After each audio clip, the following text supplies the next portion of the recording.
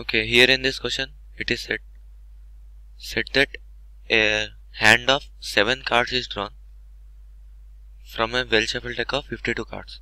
That means from out of 52 cards I took out 7 cards at random.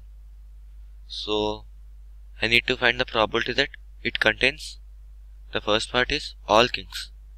We know that out of deck of 52 cards there are 4 cards which are kings and 48 cards which are not kings, right? So the first one is probability that all of the 7 are kings, that is probability of 7 kings. We can clearly see that there are only 4 kings, so you can never get 7 kings from the deck of 52 cards, so this is simply equal to 0. The second part is it contains 3 kings. This is possible because there are 4 kings in the total set of 52 cards, so you can get 3 kings when you take out 7 kings. So what is the probability for that? Probability of 3 kings will be, I can write it as, in how many different ways I can take out 3 kings when I am taking out 7 cards.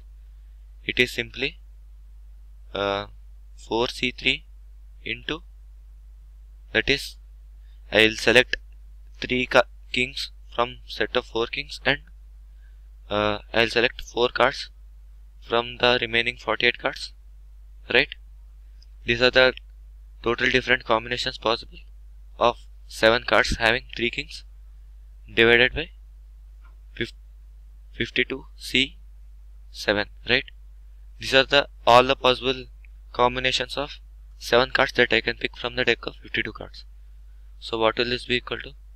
I know 4c3 is equal to 4c1, which is 4, multiplied by 48c4 is 48 into 47 into 46 into 45 divided by 4 into 3 into 2 into 1 divided by 52c7, which is equal to 52 into 51 into 50 into 49 into 48 into 47 into 46 divided by 7 factorial, 7 into 6 into 5 into 4 into 3 into 2 into 1, right? So here I can cancel 48, 47 and 46 from the numerator and denominator, right? And what else can I cancel?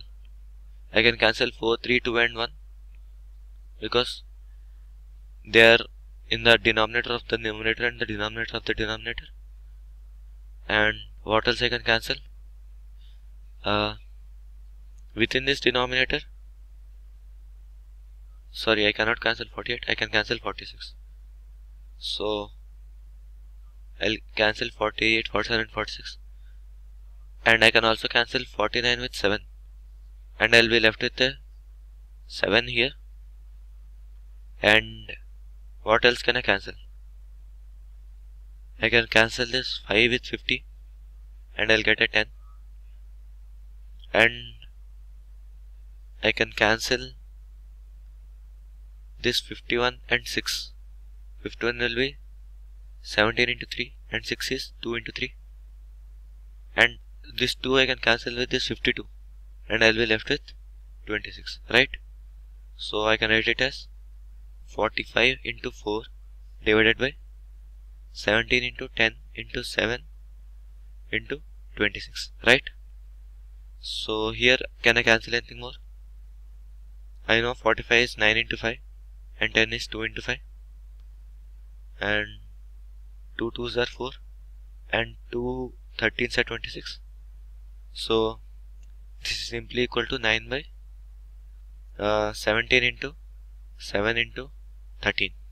Okay, this is the probability of getting 3 kings. And what is the last part? Probability of getting at least 3 kings.